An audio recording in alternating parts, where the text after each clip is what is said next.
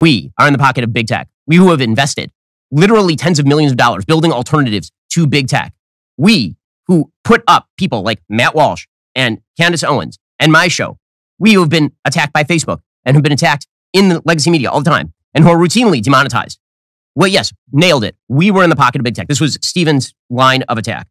And supposedly, this line of attack came from that term sheet, right? The idea was that the term sheet was doing the work of big tech because the term sheet suggested that if he got demonetized from YouTube and we both lost money, that he would also lose money.